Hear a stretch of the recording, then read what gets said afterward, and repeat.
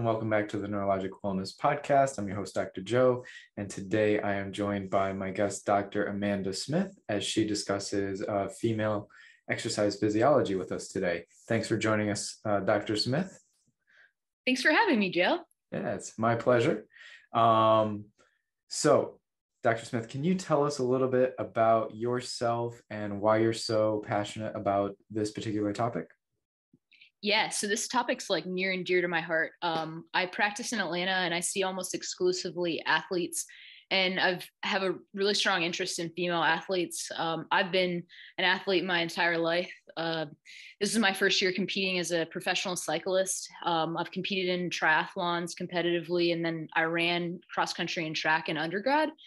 And during undergrad, I had 6 stress fractures, and I feel like they were managed really poorly by the medical world. And the thing that really helped me the most was going to a chiropractor. And of course, I didn't go to a chiropractor until my final stress fracture. Mm-hmm. And but that really kind of steered me on the path that I'm on right now and motivated me to learn even more about how female athletes are trained. Yeah. And I think that's been something that's becoming more and more identified as a problem, is that, you know, management of female versus male athletes, or the research behind female and male athletes, is pretty male dominated, right? Everything's kind of based on male physiology, where in reality, there's obviously a difference. Yeah, I actually have some statistics here that I think that really motivated me. They actually really frustrated me, to be honest. So Tokyo Olympics in 2020, actually 2021, was really when we first saw equal representation of male and females. In Rio in 2016, it was still only 45%. And then Sydney in 2000 was only 38%. And the research has not caught up to that. We have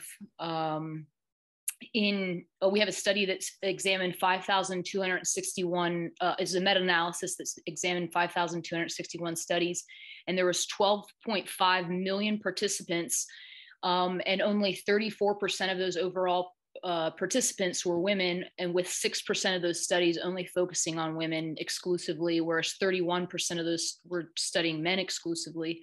Mm-hmm. And I just think that's really sad. Yeah. Is the trend getting better though? It doesn't seem like it. That study was in 2021, and they examined a study that was another meta-analysis that was previous to that in 2014, and it didn't change much, which is even more frustrating.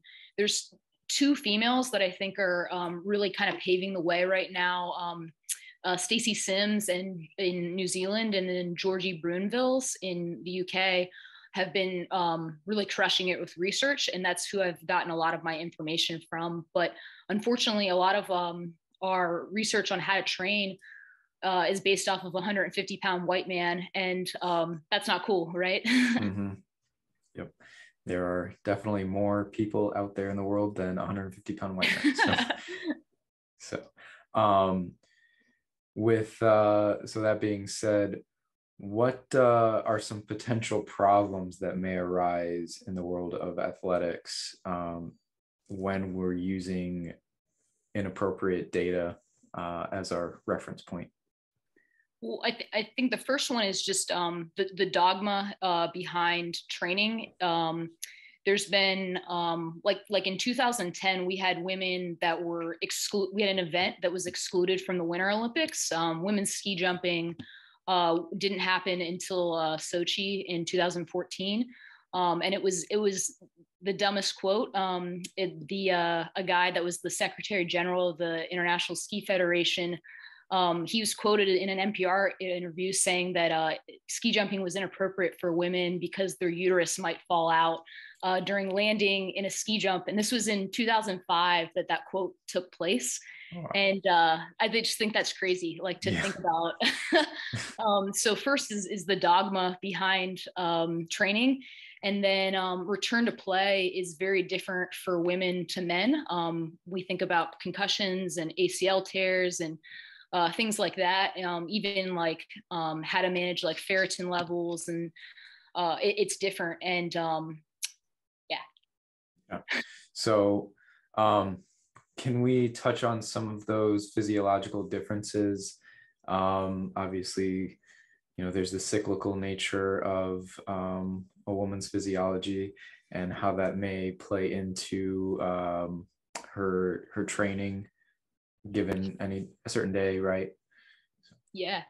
So specifically, just the ones I touched on, I'll highlight those. Week 2 or phase 2, I should say week 2 of the menstrual cycle is the worst time or most susceptible time to get an ACL tear, and then the worst time to get a concussion. But then training is, I really like the to break down the menstrual phase or the menstrual cycle in like in a month.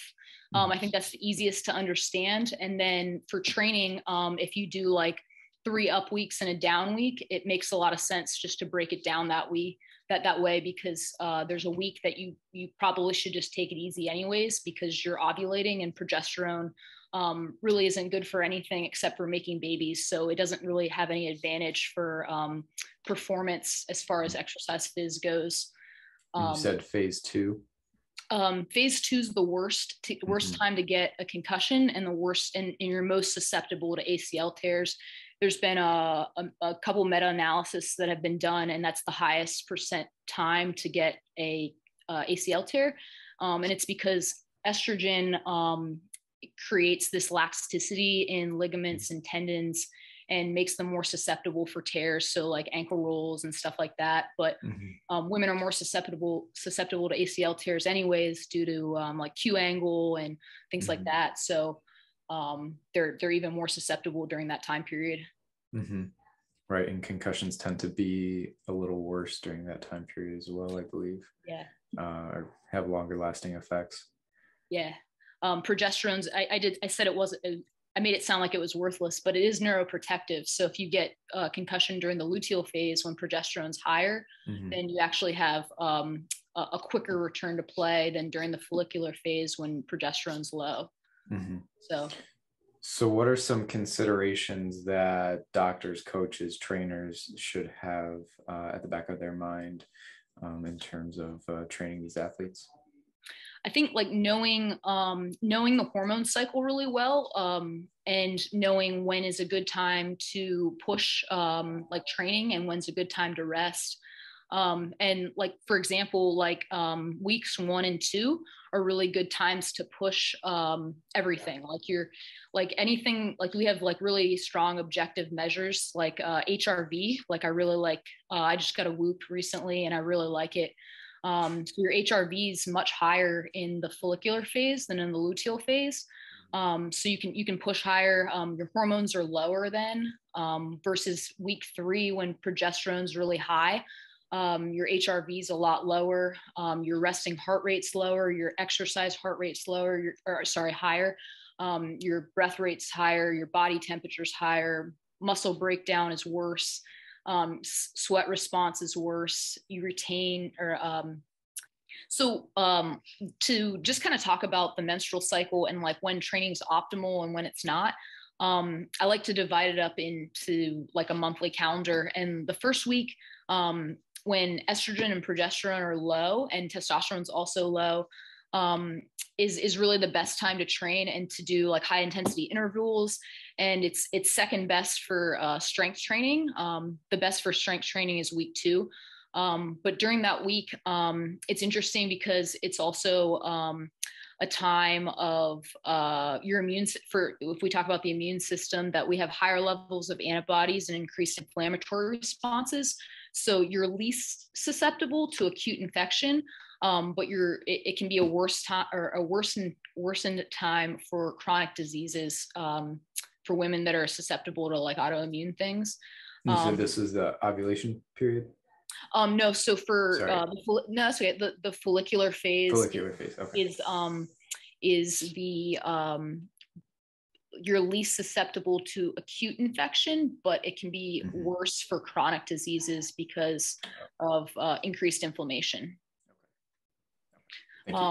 Yeah, and then the follicular phase is also really good for to take tests and like any other like if you're an attorney and you might have like a big case coming up and like perhaps you can schedule it.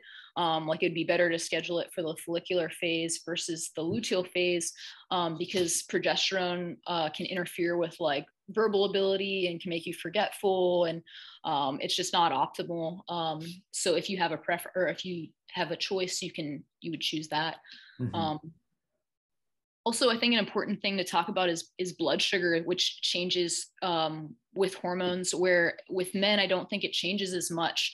But women have decreased appetite in the follicular phase as blood sugar is more stable then.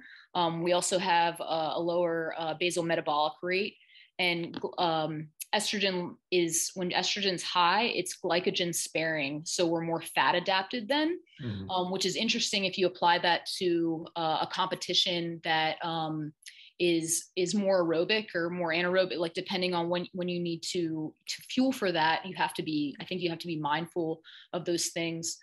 And then moving on to the luteal phase, that the week 3 is probably the worst week to train. Like if you can choose to have an off week or a down week, that would be the week to do it.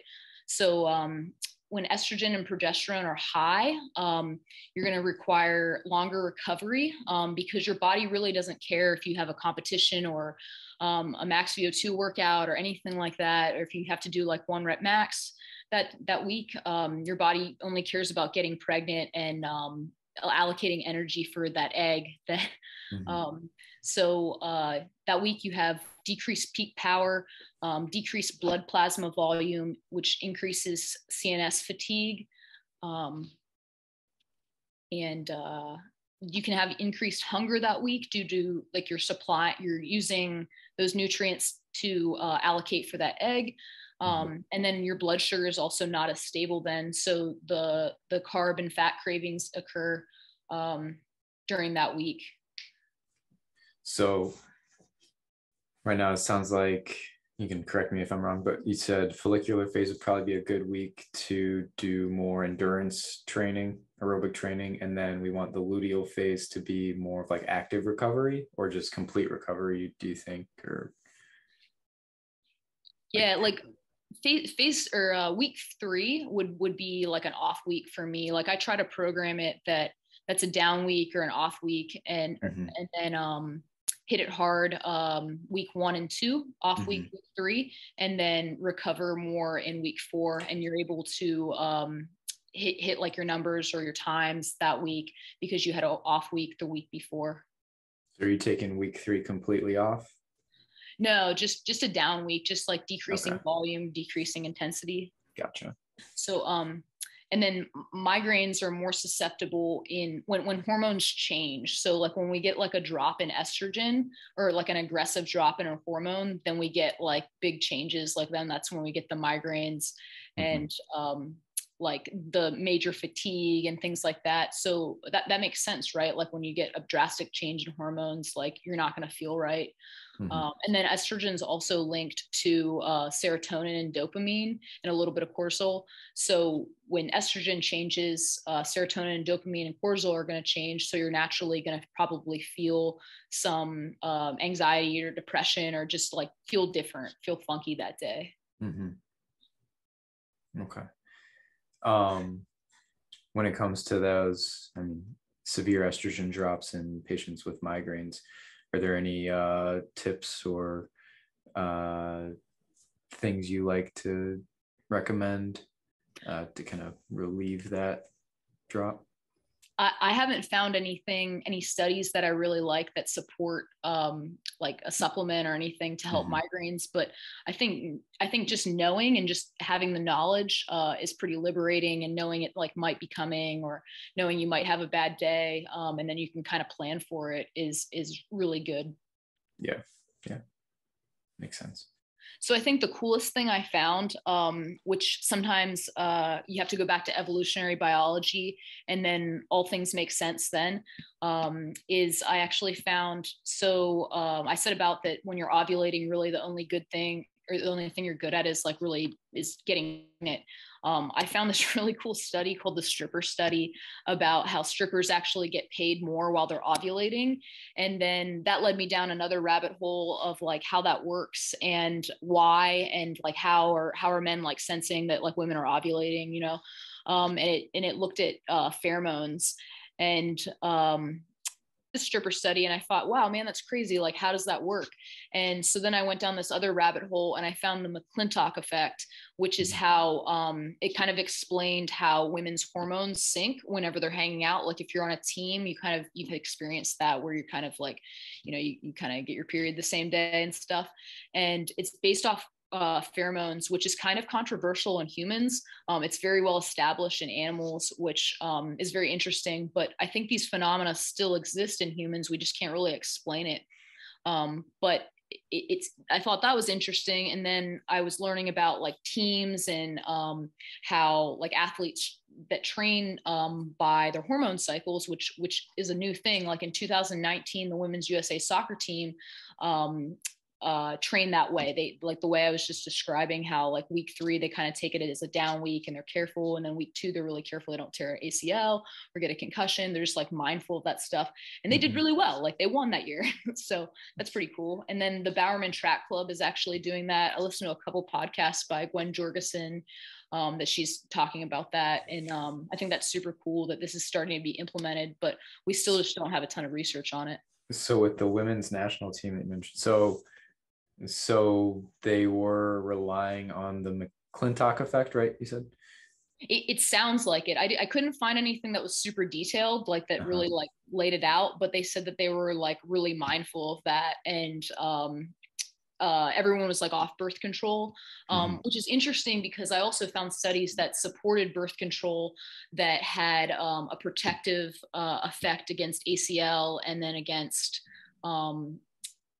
concussions, that is a little bit more favorable to be on birth control. You have less likelihood to sustain a bad concussion or a bad ACL tear. Because birth control is essentially regulating the menstrual cycle in a way. Yeah, it regulates it, but there's not as many like waves. Like we were talking about how like you have a spike in estrogen and you have the spike in progesterone, where it's a little more leveled out. So you don't have kind of those like cheat codes of like the days that you can really like hit it hard and you have the anabolic effect of estrogen. And your testosterone actually drops when you're on birth control, and so does your cortisol levels, which we think of cortisol as a bad hormone, but it's also the response of like good things. Like you know, if there's a training stimulus, we want that boosted in cortisol. Like it's not always negative. And I know you recommended a book to me that I thought was really, really great, called Your Brain on Birth Control, and a lot of interesting things in that book. But essentially the takeaway is, you know, there's definitely a lot of pros and cons to being on birth control, and it's good to be aware. How, I guess you've mentioned a little bit on the things that birth control can change, I guess, when looking at menstrual cycle. I mean, what do you think as far as training? Better to be on, better not to be on? Doesn't make a difference at the end of the day. Yeah, there's doesn't seem to be as many highs as many lows when you're on birth control. And I don't want to speak too highly or terribly one way or the other about it, because the studies are pretty convincing. Upon the the invention of birth control, we had more women put into higher education, and more women possibly in athletics. And there's certain women that like swear by it. They're like, there's no way I would be like upright right now. Like I have like terrible periods, and like I can't argue with that.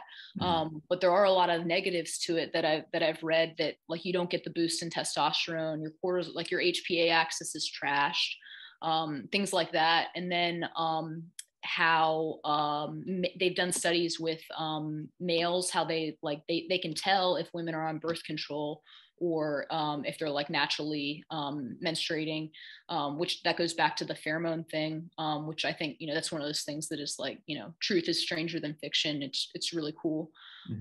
So I personally I'm not decided one way or the other. I think it's going to have to be one of those individual things. And it seems like the menstrual cycle is very individual, but we're trying to draw conclusions so we can make, we can have scientific studies and base research and training off of that. Yeah. A lot more work needs to be done, obviously, but a lot of fascinating topics to explore. So we've talked about women during their regular menstrual cycle and the highs and lows of training with that. What happens if then a woman becomes pregnant and still wants to train? What are some special considerations she needs to think about? Or maybe even when she's lactating with a child, what does she need to consider with that? So as you can imagine, there's, like we talked about, there's not a lot of research on like eumenorrheic women. There's even less research on pregnant women who are high level athletes and lactating women, which is again upsetting. But I think the best thing I've based like my clinical recommendations are on their hormone levels. So if you look at hormone levels for pregnant women in like the first trimester versus like a normal level, they start to skyrocket, right? Like I'm looking at estrogen levels, for example, in reproductive age female during the ovulation spike, which estrogen and progesterone are really high. So we have estrogen at 14 to 54 picograms per milliliter versus the first trimester of pregnancy, we have 188 to 2,497 picograms per milliliter. And that's just the first trimester. And it climbs to 7,000 picograms. So if you can imagine, we talked about how estrogen has this elastic property where it makes tendons and ligaments looser. If a woman is still deadlifting, and I actually just had this example that I had an athlete in the third trimester who she was doing max reps for deadlifting, and she your like lockout point is going to be extended more. Your back's going to be more extended because you have more elasticity. And she actually gave herself a herniated disc, and she has a retrolisthesis. And she believes it happened at that point. She didn't think it was like pre-existing or anything like that. She was like, no, it like happened that day. And she was like, well, if I would have known, my estrogen levels were that high, like maybe I wouldn't have done that. And I mean, who knows? Because estrogen makes you more confident and more competitive. So it also has that factor in it. But things like that, I think back to like knowledge being like really liberating, being really powerful, and you can kind of make your own assumptions for that. I think that maybe I mean I personally, I don't know if I would have done a max reps on deadlifts that day because my estrogen skyrocketed. Like yeah And I think you said like knowledge is power, essentially. So you can make the decision, but as long as you have that information to make an educated decision on how you should train today based on where you're at, and how your body is responding. So I think that's would be incredibly valuable. Yeah. And then when you're lactating, all your hormones are really low, right? So I think just recovering from birth and then the lack of sleep with a newborn is something that should be emphasized versus the condition of like your body with like lots of estrogen in it. Something cool I read about postpartum men, though. I don't know if you saw that once you have a kid, their estrogen actually their testosterone actually decreases by like 34%. I I've thought that heard was that pretty actually. crazy. Yeah. Yeah. Moving Yeah. it back to the pheromones. Uh-huh. Uh-huh. Yeah. Become a little more paternal, probably. Yeah. Dr. Smith, this was so far incredibly informative. I just wanted to make sure to give you enough time to kind of let people know about you, where they can find you, how they can reach out to you to learn more about what it is you do and helping female athletes.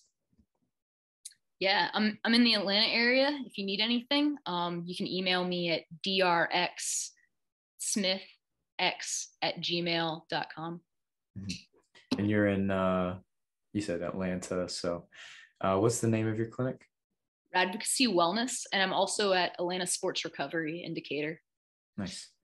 Yeah, so Dr. Smith is an expert in human physiology and recovery, especially knowledgeable in obviously female physiology and athletics, as she demonstrated today. So thank you for enlightening us on this topic that really does need more attention.